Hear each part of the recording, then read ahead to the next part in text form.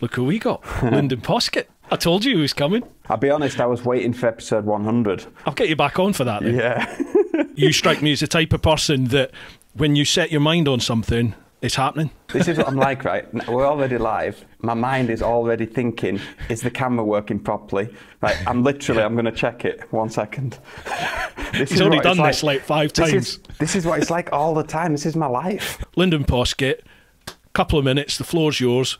What's your name? Where'd you come from? What do you do? Try to explain it to people as jack of all trades, master of none. Yeah. Had a go at everything, but I don't have many trophies. So, but I've had a bloody good time doing it. Dakar 2013 obviously was a bit of a life changer, really, because when you've achieved something like that, after years of riding motorcycles, the pinnacle is like to go to the Dakar Rally, and stood on the podium in 2013 with my dad as my mechanic. And came back to work totally deflated. What's the point now then? What now? And then I had an accident running a marathon. Started travelling around the world. My plan was to do it for a year to 18 months. So travelled around the world for 5 years, did every continent, 250,000 kilometres. Did a race on every continent on the same bike, built my own bike to do it on. Decided to settle in Spain, and that's where I am now.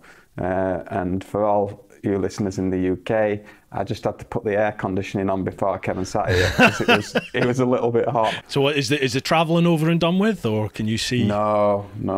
There's some big plans in the future which involve travelling. Life is weird, man, isn't it? And I think when you travel the way that you've travelled, you sort of realise it, that life just has it's just got a way of throwing you these options, hasn't it? It's just these opportunities, and it's up to you if you want to grab them and what you want to make of them. And it just seems to be what's meant for you. Well, it's a Scottish saying, what's meant for you won't go by you. Never ever say, oh, I'll never be able to afford that, or I'll never be able to do that. And never say that. The universe listens to you.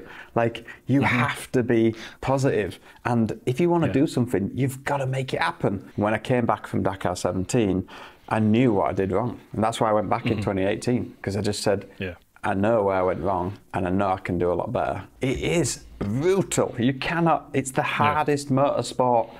They say it's the hardest motorsport event in the world. It's like, it's the most brutal thing. And in South America, it was like, some of the terrain they put us through, I mean, it was just like, hello. Cast your mind back to the Africa Eco Race and Paolo Lucci illegal tyre incident. Did he ever apologise to you? It was his team that made the mistake, and I think that showed because his team manager was the one that was like, well, he was the one that was throwing punches, and it just got out of hand. It was crazy. Oh, I've seen who the next question is. Pete English. Yes, bring it, Pete, come on. If someone gave you a box full of every single item you'd ever lost, what would be the first thing that you'd search for? Yeah, imagine if I found that bike because I was on your show. I would so buy it. That'd be mega, wouldn't it? I don't want to say too much about it, but it was, it was a moment where I honestly thought I was going to be killed, and that to me is like, that was the biggest low, because as a grown man, I cried because I thought it was over.